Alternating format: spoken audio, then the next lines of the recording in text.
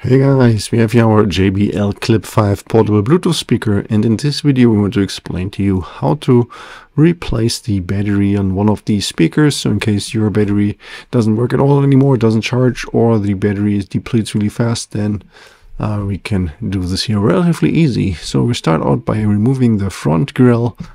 I'm using here a simple pocket knife with the screwdriver tool, and I'm going to pry here right into the seam between the front and the back half of the grill, and then we can work our way around here.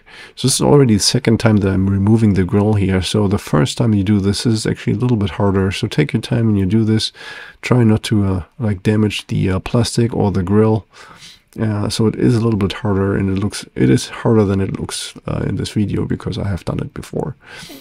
So then we're going to see a whole bunch of screws, and we actually have to only remove 6 of those, and those 6 are holding on to the backside here, the backside of the speaker, which is also the cover to get access to it. There's 4 screws that we don't have to remove. Those are the ones that are actually for the clip part. So, but we do have to remove here 6 screws.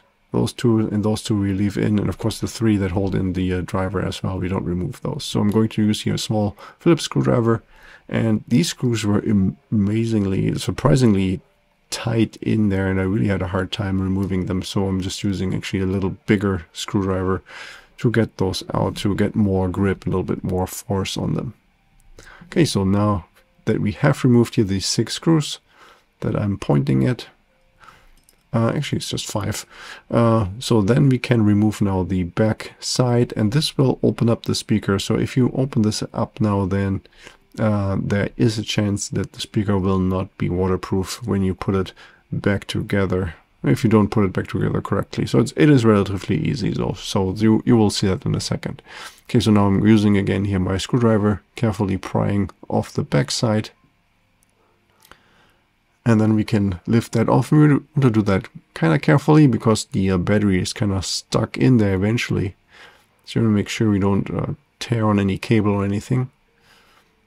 So here we have the back side with the passive radiator. That's the big round part in the middle here. And then here we see the battery here in golden color in this little padding.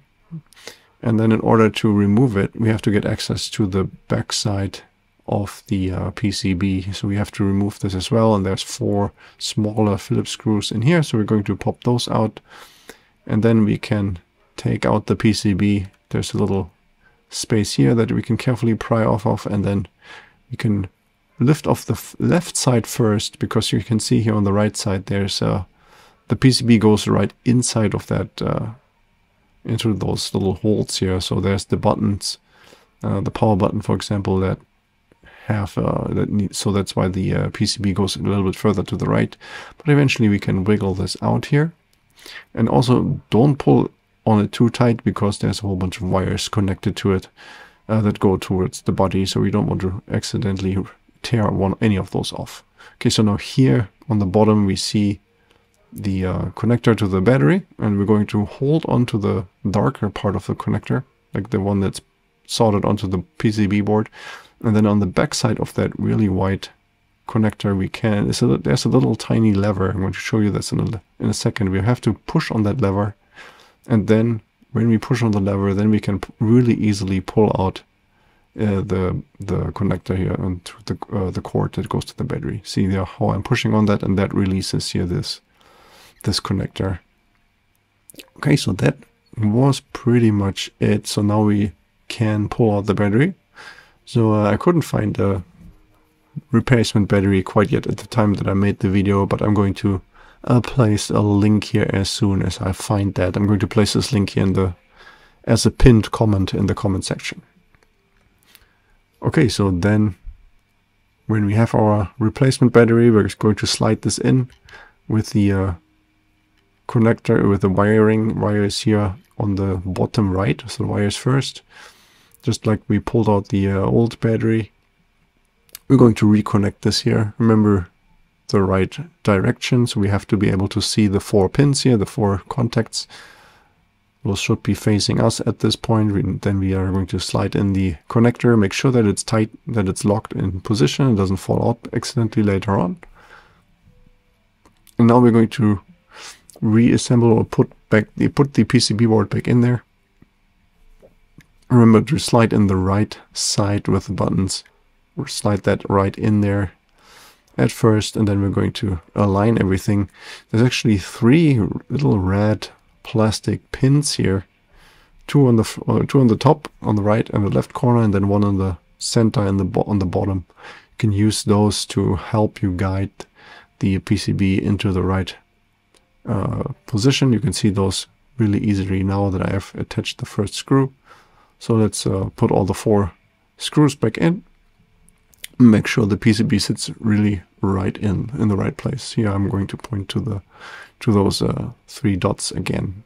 Okay, so now we have attached all 4 screws.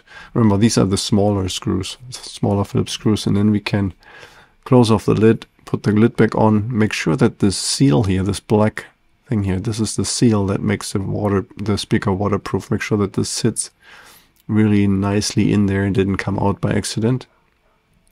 And then we're just going to slide the back cover back on. Make sure this sits really tightly. So then we have the little bigger Phillips screws, and we're going to tighten those down. So you really want to make sure you tighten all the screws down really well so that the speaker is waterproof again. Okay, so then we can check this after we tighten down all the screws, make sure that really there's no gap, nothing moves, it's all nice and tight and waterproof. Okay, so then the last step is here to put the front cover back on. That just is simply snapped on here. Just align it right and then push it, press on it until everything looks right again. Okay, so that was already it for this video. Hope you found the information helpful.